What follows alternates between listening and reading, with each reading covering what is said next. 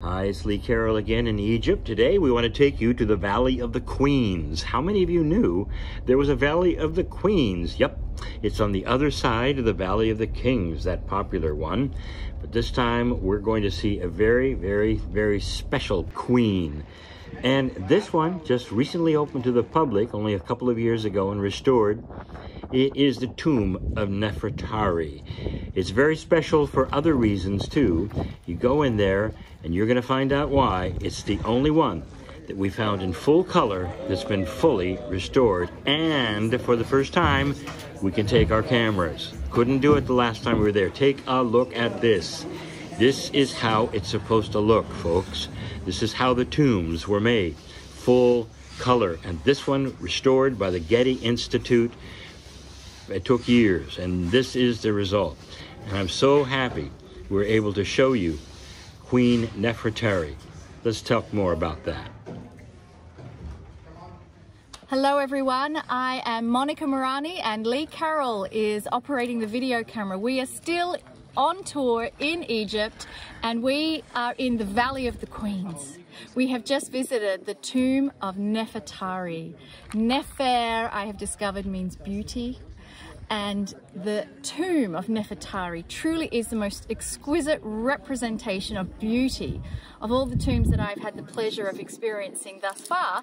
And Omar was sharing with us the story of Nefertari, and in particular the story of the love story of her with King Ramses II. So Omar, would you mind sharing with us this story? I love it. First of all, you are in the middle of the Valley of the Queen. Inside the Valley of the Queen, we have more than 99 tombs in the Valley of the Queen, but there is only one, the sign of the love. The sign of the love, it means the sign of all purely love. Between Ramses II, the man he's empowering, the man he had, look at what he done, he occupied a lot of countries, he had a long life, then he will be very weak when he loved his wife. Which his wife Nefertari, the most beautiful one, comes. And the Nefertari, this is the Nubian. He has a smart and the beautiful faces and everything. And then he's the only king. He builds beautiful tomb for his favorite wife. Where in the middle among all the queens here. Okay, it's not only this. This is the only tomb for the only king. You cannot find it something look like this, maybe in the history. It's vivid color. Very beauty, and is not only this too. There is a lot of things we have to notice. When this king Nefertari died, he didn't touch a woman for another 9 years.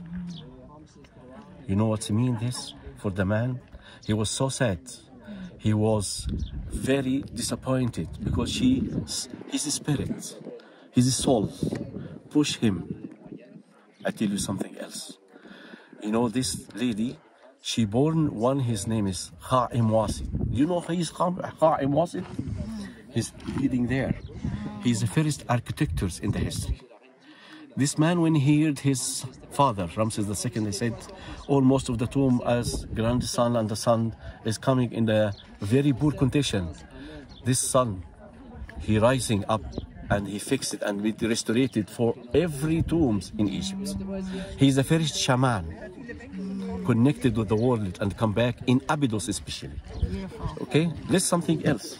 This tomb, when they discovered 1903, and then they find it in a bad condition, then the Egyptian government during that time, they spent $200 million to fix it, to get it back to another. Why? For one reason, to see how it look like. When someone, he want add his name and his wife forever, and until the end of the earth, until the end of the life, but we cannot reach this life anymore. We're waiting for you. We love you all. Share our love, and we want you to come back to see this.